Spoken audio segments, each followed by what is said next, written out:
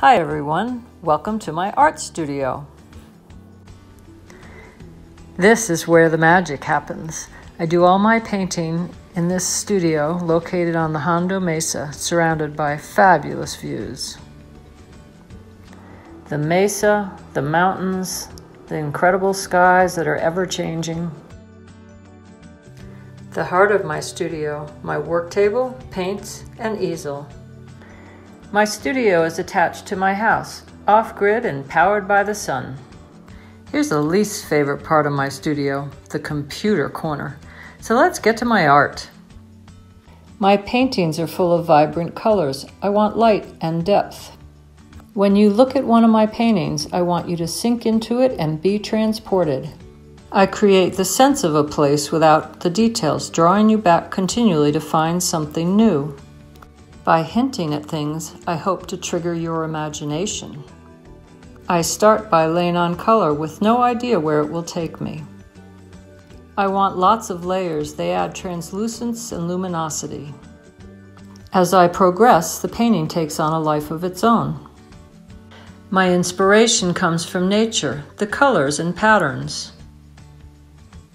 Here you can see how the inspiration plays out. I love these lines formed in ice. Those lines influence the lattice I set into this painting. Our skies here are magical. I watch the sunsets, and then the feeling of it comes out in a painting. I love the colors and patterns of lichens. I want multiple layers in my paintings. They add incredible depth and a richness.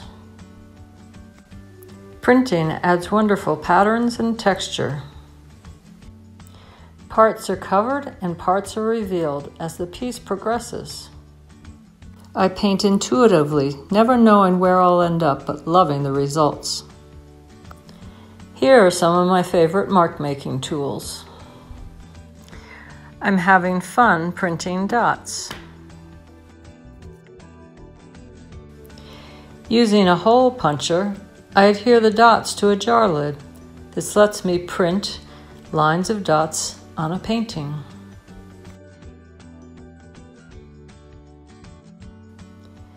Lots of marks go on in early stages. Some get covered, and some remain. This is one of my favorites. Instead of dots, it creates negative space. I love seeing through to what's underneath. Lastly, here's my 2020 Taos is Art banner. It's hanging in the plaza now. Thanks for joining me.